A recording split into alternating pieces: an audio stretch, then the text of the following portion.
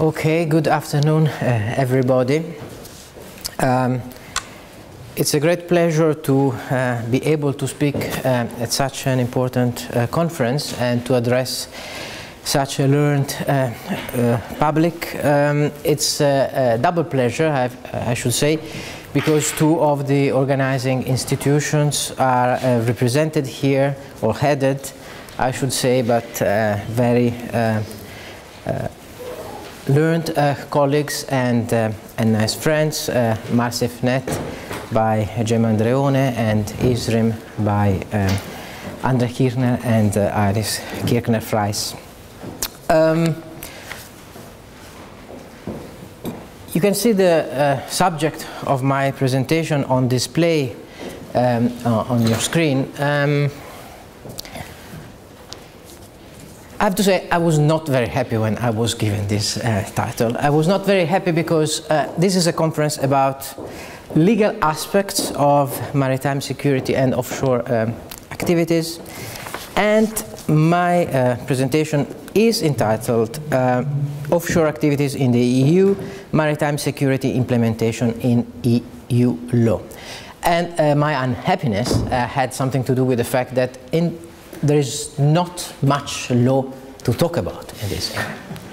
So, well, I thought the organizers must think that I am a very good speaker if I can make something out of this topic. So I abandoned my happiness and moved to pride. And so I'm here and I will try to make the most of this. Yes. What I intend to discuss today with you is, of course, one of the possible analysis of the topic, because this is a topic which is very broad in nature. I mean, if we think about offshore activities in the EU, and if we think, even if we concentrate our attention on security aspects which are typical thereof, we are still talking and dealing with a very broad and very large, wide topic. So there are many ways to handle it, and of course in my discretion I decided that I'm proposing to follow this path, this outline. First of all, as it was already very rightly pointed out, we have to deal with some of the terminological issues that are implied, and this is, I think, directly linked to the identification of the exact scope of action of the European Union and of its legal system in this area, in this field. Next step will be the analysis of, I think, the most important document which we have available so far in this area, and this is the 2014 Maritime Security Strategy, which has been published by the Council. I will then try, and this is where I will be moving from the policy perspective to the more legal perspective, and then I will try to focus very briefly, of course, on two of the possible case studies in the area, talking about offshore wind energy first of all, and secondly talking about offshore oil and gas.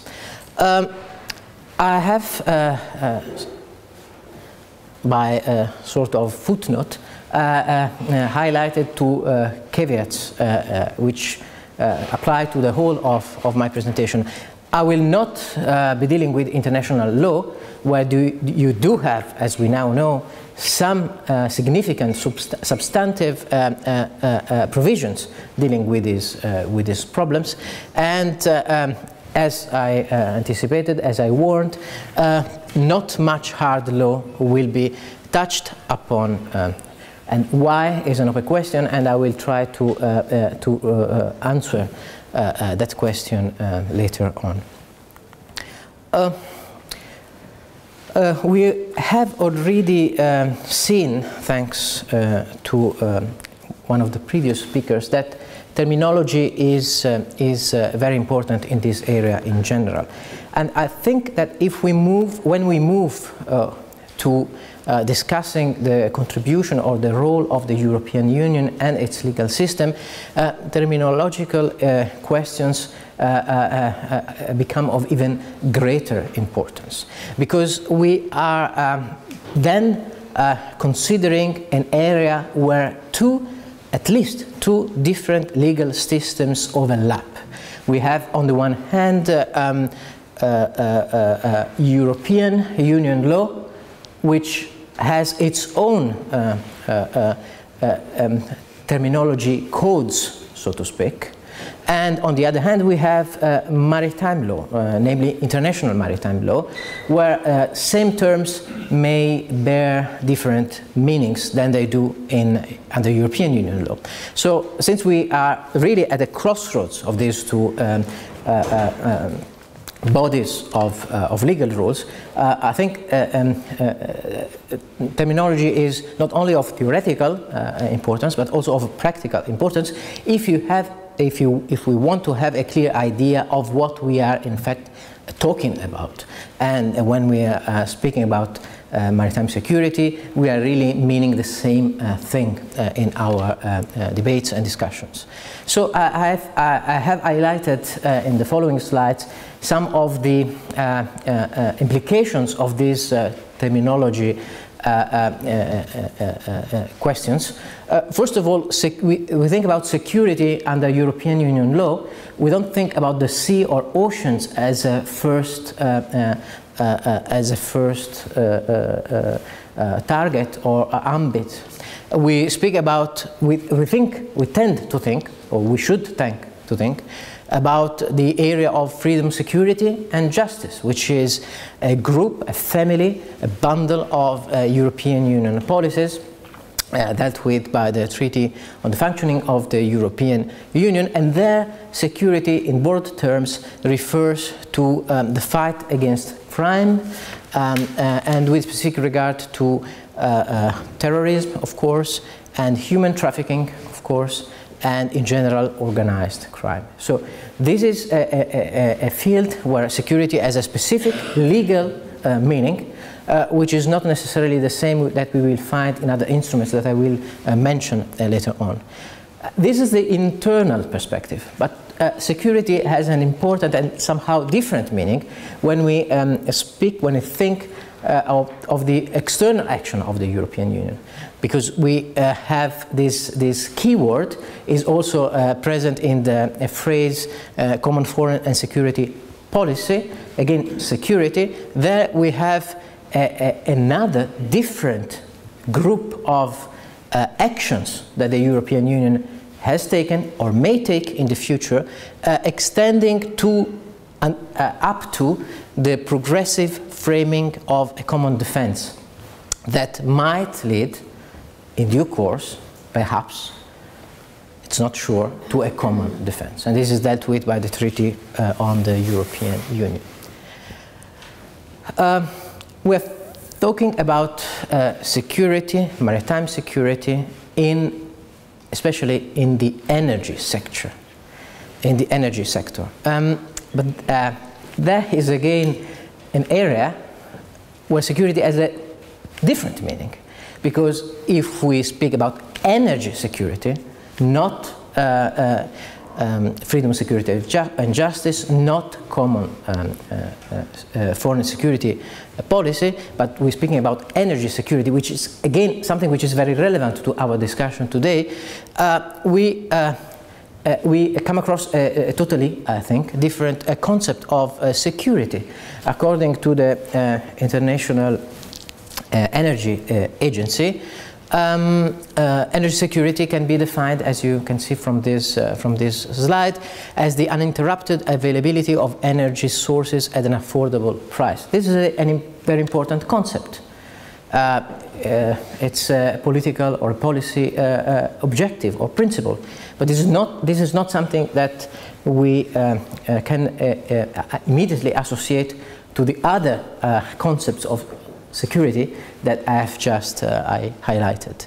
So this is an area where we have some policy documents. For example, most importantly, I think the energy security strategy of the European Commission adopted last year, more or less 1 year ago, which is aimed at ensuring a stable and abundant supply of energy for European citizens and the economy. It is based, such a strategy is based on a series of pillars, so to speak, a market-based approach, interconnecting capabilities should be maximized in order to minimize the loss of resources. There should be diversification of suppliers. We all know about Mother Russia. And missing infrastructure should be built in order to fill the gaps that exist in the current networks. So energy security in a European perspective is telling us, well, we should have more, for example, wind farms. We should have more offshore wind farms. But if we think about the concept of security that has been discussed so far throughout the morning session, well, that's not necessarily the case, because security in that sense requires us to think beyond the need of having resources, because we also have to think about how to protect the infrastructures that are needed for such resources in case they are attacked or threatened by an external source.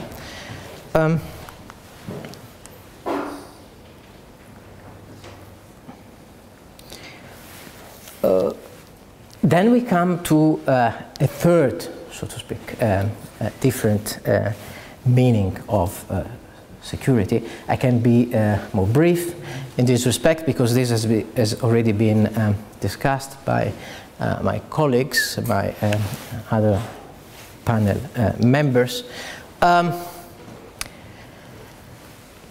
Maritime security in maritime law is a concept which is strictly linked to the mandate of the International Maritime Organization, which includes, among other things, also the duty to make travel and transport by sea as safe as possible.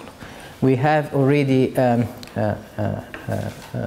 seen that traditionally, and we have, I think it's interesting to highlight the fact that we heard different views on this. But traditionally, there has been a distinction between maritime safety and maritime security based on the source to the threat, based on the source of the threat to navigation. Internal and technical, according to safety, as opposed to external and intentional or criminal, if we think about security. Now, I personally think that that distinction is nowadays a little blurred. For a number of reasons, one being the introduction, for example, as we have already seen, of not a safety component, it is clearly a mistake, but a security component into the SOLAS convention. And the ISPS code is clearly the most prominent example. Footnote, of course, this is an area where we have international law instruments. These have already been discussed. I will not dwell upon them.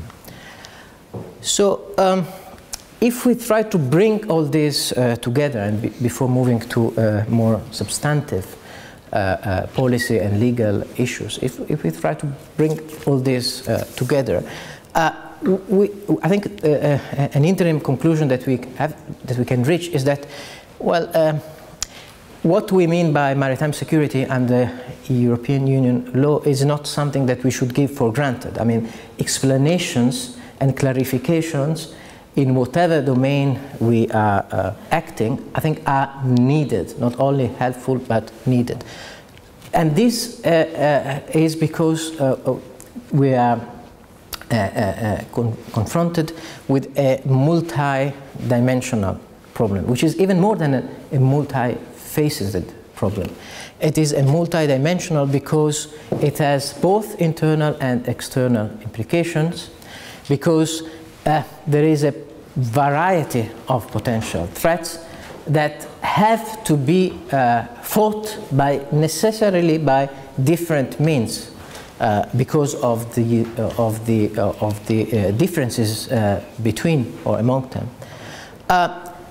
Victims are not, when we think about the victims or potential victims of such threats, we should include not only the European Union itself, but also individual member states because of their own individual interests, as well as European citizens, individuals or companies, corporations. And there is another element of complexity which is linked to the fact that the activities to be protected cut across a number of different economic sectors, each of them having its own dedicated normative framework. Transport, tourism. So to combine the rules that apply to such sectors with rules that are aimed at protecting, ensuring the security of that sector, of the same sector, is not always easy, especially because of these differences. As I was anticipating, we do have a main policy instrument to look at, and I will try to develop a few comments on it. My comments are sometimes critical, but I think that's what the good thing of having an open discussion about what the policymakers deliver to us. I will adopt a bottom-up approach and start discussing what is at the bottom of my slide and moving up. The starting point is the fact that the European Union and its member states are highly dependent on the oceans and seas, and we know this, and European institutions keep on reminding us of this. This is because of the economic potential. This is because of the need of new jobs in new sectors. I think there is really a lot of potential. Trade occurs by sea for most part. Maritime borders of the European Union are impressive because of the length, and so on, and so on, and so on. So, as it has been done in other respects, for example, when the integrated maritime policy of the EU was adopted, this maritime security strategy adopted in 2014 tries to deal with the seas and the oceans in what is usually called a comprehensive manner. So by abandoning the traditional piecemeal approach, where you would deal with transport by a piece of legislation, with ports by another piece of legislation, by fishing by another piece of legislation, and so on. High dependence, comprehensive as opposed to piecemeal approach. But then the end result, of course, is a document which expressly states that it is aimed at protecting the interests of the EU and its member states against a plethora of risks and threats, and in the global maritime domain. And this plethora of risks and threats is really one of my problems with this document, because if you try to combat a number of risks or threats altogether, and these are very different one from each other, I mean, the effectiveness of your tools are really, I think, under discussion. So this is my point, or first of my points.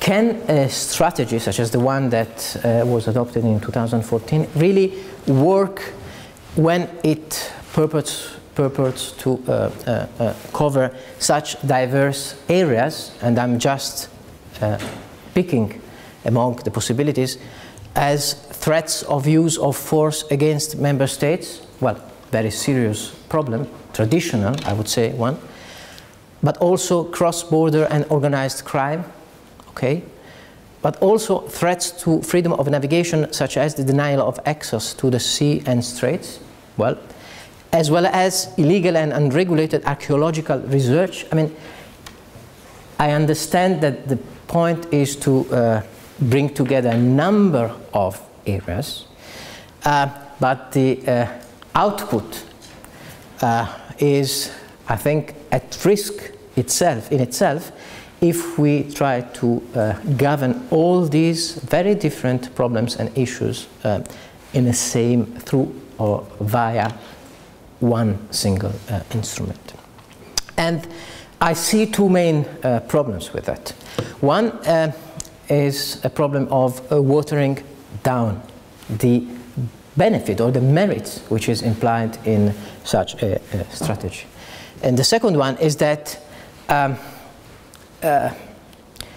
some of these problems will be within the scope of, within the competence of the European Union. Some others will fall under the competence of European individual member states, and dealing with them comprehensively may be problematic.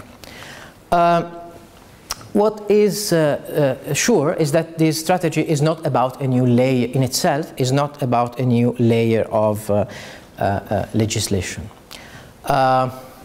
If you go through the text of the European Maritime Security Strategy and you try to find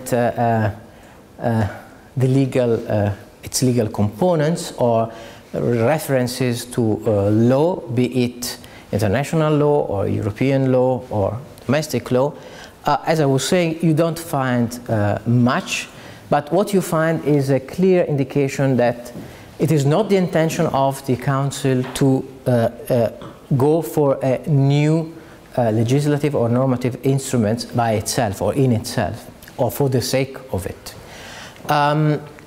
In fact, maritime security is defined by the strategy as a state of affairs in the global maritime domain in which international law and national law are enforced, freedom of navigation is guaranteed, and citizens, infrastructure, transport, the environment and marine resources are protected. So there is a reference to legal instruments, but this is an indirect reference. I mean, the strategy is purported to support the application and the enforcement of existing legal instruments, be it from the international law or European law or domestic law. And this is, I think, reinforced by a number of references that are provided for in the strategy, references to international law, and respect for international law, human rights and democracy, and full compliance with UNCLOS, the applicable bilateral treaties where they exist, and the values enshrined therein. What I find very interesting is a reference which is not not obvious, I think, to maritime multilateralism. But it is a reference which is, it is a concept which is qualified if you read the text carefully. Of course, the European Union has a problem, or has had problems in the past, not with UNCLOS as a party to the convention, but with IMO for sure. Some instruments have been adopted in the recent past by European legislatures that went beyond or against, depending on the view, IMO instruments. And the EU has been accused or criticized because of its unilateral action. So here you go. The European Union is saying that it will comply with multilateralism. However, as I was saying, the reference is qualified because it is also said that cooperation with relevant partners will be ensured while respecting the international framework and the decision-making autonomy of the European Union. So, depending on the side you're on, you may see this as good news or bad news. But I think it's a critical passage in the whole strategy. As you see, I'm trying to squeeze some harder law components towards the end of my presentation, and this is why I have I will end my analysis of the strategy by looking at the responses and then move on to see whether there is whether the follow-up may also be some new piece of European legislation. Among the 5 areas of implementation, we have I have highlighted the protection of critical infrastructures. I won't go through the other ones. You can see them by yourself. If I was asked what is the strategy on maritime security all about, I would say that this is a political statement, for sure, maybe more than a political framework. The framework is perhaps behind the strategy. It's a way to increase the visibility of the European Union in a new area, for sure. It's a support for the interpretation and coordination of existing legislation of various levels. But I think what I find more interesting is that it can also serve as a tool for monitoring potential loopholes in the legislation. And this is what I will try to do in the next and final couple of slides that I have on this subject. And I will, this is the reason for which I have identified 2 potential case studies, offshore wind energy on the one hand and offshore oil and gas on the other hand. Well, there is also the untold or unsaid, which is migration at sea. This could be also a potential case study. I didn't want to discuss this today, lack of time and need to, develop it more fully, perhaps, but I wanted to highlight that that is also a very critical issue. One of the keywords which is used throughout the strategy is solidarity, and so I think there is much room for discussing migration by sea also under the maritime strategy framework, which has not been done to my knowledge so far. 2 case studies, very briefly. I'm coming near to the end of my time. In 2008, a document, a communication, was adopted by the Commission on offshore wind energy, need for new activity in the years leading to 2020.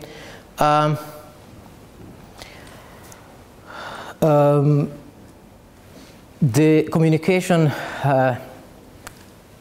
highlights a number of challenges, a number of opportunities, but perhaps because of its, the